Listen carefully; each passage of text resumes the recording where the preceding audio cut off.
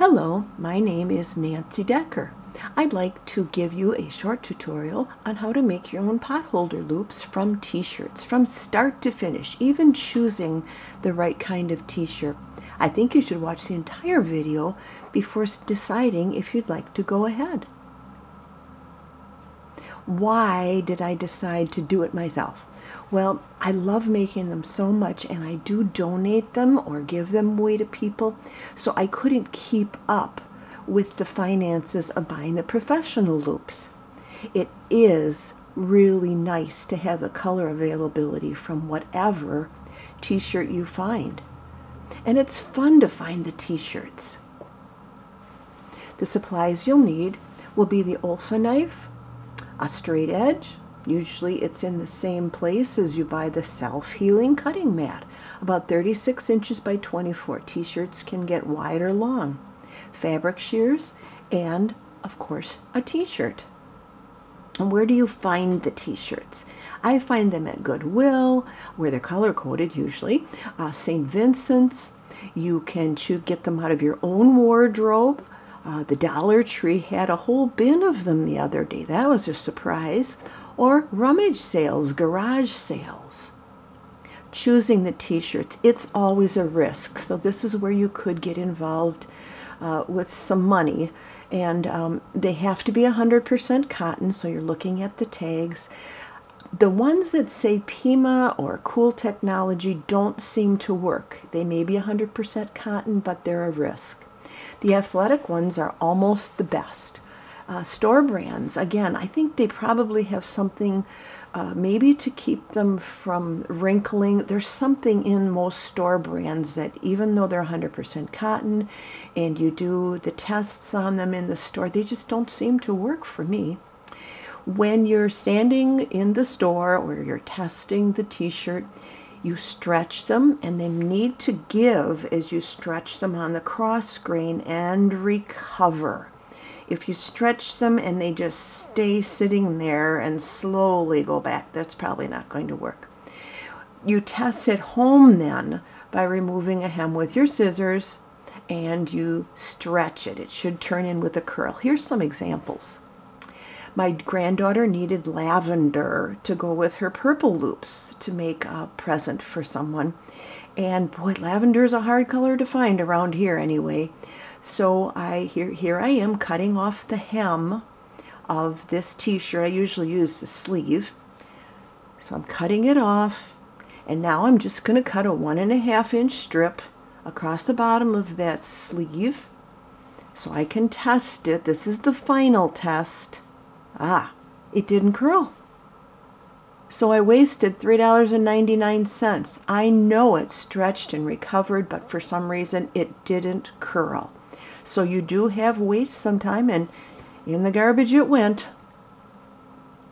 When you find a t-shirt and it fits all the qualifications, just so you know, you will not be using the logos. You end up cutting them out or just slicing over them. The paint is too thick, and so then the loops don't curl right.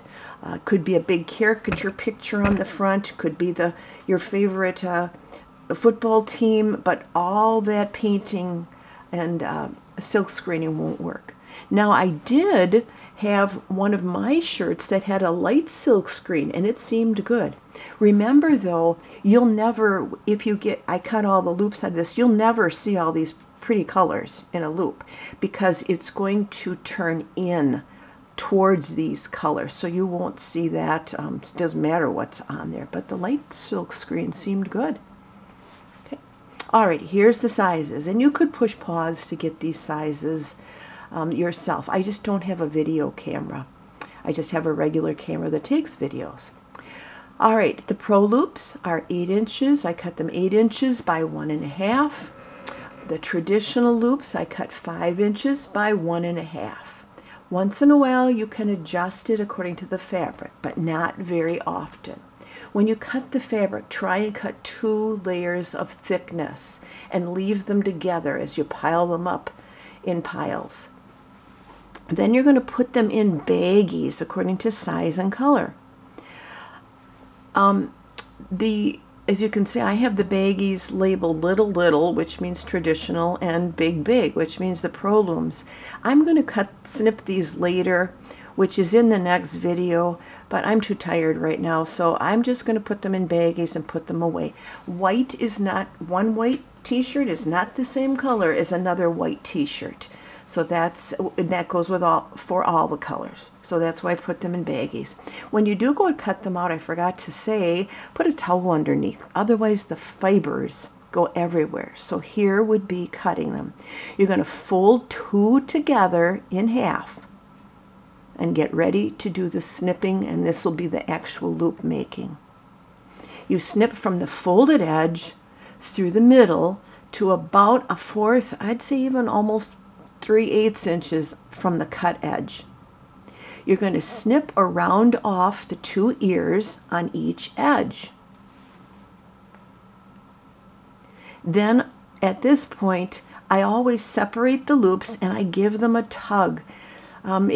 It may be that I cut too close to the edge. It may be that I find that, my goodness, these are really too stretchy. I should have cut them differently, but you're going to separate each loop and give them a tug. If they break, they break.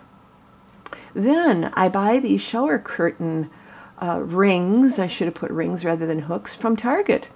And they are like $1.45 for 12 of them.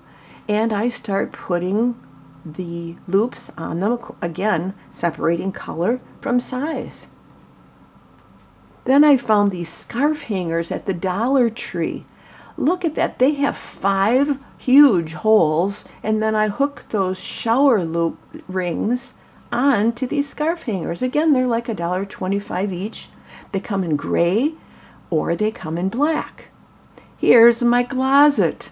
The black scarf hangers hold my pro loops that I've made. On the right, the gray scarf hangers from Dollar Tree hold the traditional loops.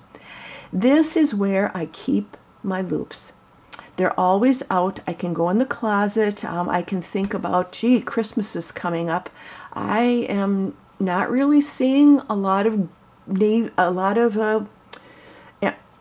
green color or a lot of a true red color.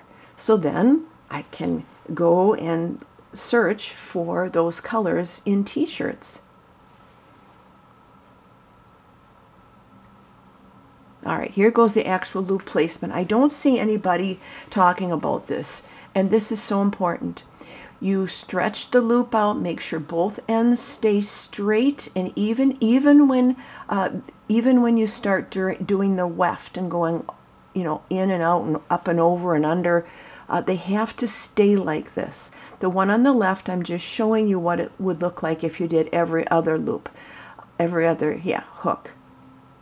Again, it doesn't look good right now, but it'll look great in just a little bit. Oh, here I had 2 broken loops. Oh well. Make sure if you need 18 loops for a project, 18 black ones, that you probably have 20 with you. You are going to break some loops. All right, again, here's probably close to the same picture I showed you, just showing up a little closer how they have to be laid. I guess you'd say the messy side, the side that curls under towards the center on both sides, has to be up. The back of the loom actually doesn't look bad, but some of your patterns, it's different than the front and the back. So they're both, front and back are acceptable. Here I am just, again, probably finishing something here and stretching them out. Alrighty, now to cast off, this is the way I do it. I go in through the back loop with my crochet hook, then pick up the next loop, again going in from the back. Now it's the white loop I'm going to pull over the hook. Hopefully I can get a hold of what I call the hood, and when you pull it over, it just makes the whole thing look nicer. There I am a little farther. There, and there's a finished product. The edge is a little more rustic looking than the pro loops, professional loops, but I think it's acceptable. I probably have adjusted some of them, but not many. You just kind of leave it rustic looking. Here's just some of the Pro Loom ones I have, and when people come over, when I go to places that maybe some people are having a meeting and I think everybody could use one, they all pick the one that they want, that fits their personality, it fits their mood. Maybe they have it in mind to give it to someone else. Here's some mug rugs, and I probably make more of these. I've probably given away almost 50 of them. And here's what I have in my supply now. Again, I save them up, and when I think of a place that could use them, I take them, and I am totally surprised at which ones which people take. So I have stopped making them specifically for someone in mind unless someone asks me about specific colors. And I never know what loops I have available either. So thank you so much for watching. This is something I've wanted to do because I really feel I've mastered it. Have a good day.